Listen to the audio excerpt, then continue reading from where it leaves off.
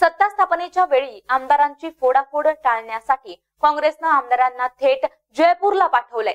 खबरदारीचा उपाय म्हणून काँग्रेसनं 30 ते 35 आमदारांना जयपूरला पाठवल्याची माहिती आहे। काँग्रेस प्रदेश अध्यक्ष बाळासाहेब थोरात आणि प्रमुख नेत्यांची मुंबईत बैठक आयोजित करण्यात आली आहे, तर काही नेते दिल्लीत हायकमांडला भेटायला जातील। सत्ता स्थापनेतील तिढा आणि शिवसेनेला पाठिंबा देण्यावरून काँग्रेस नेत्यांची चर्चा होण्याची चिन्ह आहेत। 30 ते 35 आमदारांना पुणे, नागपूर, औरंगाबाद वरून जयपूरला पाठवण्यात आलं आहे। काँग्रेसचे आमदार नाना पटोले, विकास ठाकरे, राजू पारवे विमानानं दिल्ली मार्गे जयपूरला रवाना झाल्यात। यंदाच्या विधानसभा निवडणुकीत काँग्रेसचे 44 आमदार निवडून आले आहेत।